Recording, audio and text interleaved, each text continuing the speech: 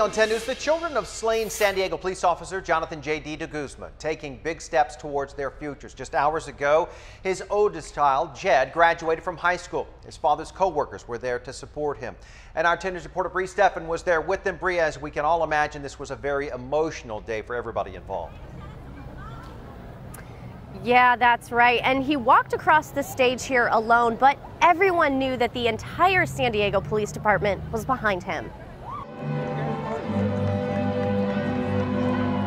A day of excitement, tempered with sadness. The son of Officer Jonathan J.D. de Guzman, killed in the line of duty last year, now graduating from high school.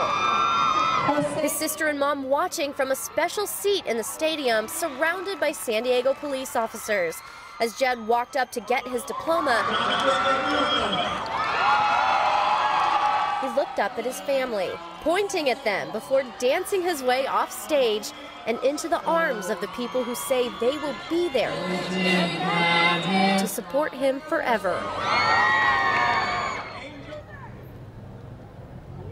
And he plans to go to UC Irvine in the fall. A family friend says that he wants to major in film.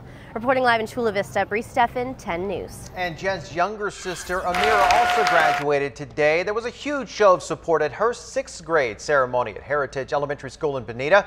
She says she's grateful for her father's co-workers who were there to see this. I feel really happy that my family has expanded at the same time where it decreased, because I want to know that everyone is just really supportive of me and my mom and my brother. So I just want to thank them all for being so supportive. Amira was the student council president, so she also got to speak at the ceremony. She told her classmates that she wishes them all the best of their future academic endeavors. And if you want to find out more about how the de Guzman family is doing right now, we spoke with de Guzman's widow last month. You can find a link to that story on 10news.com.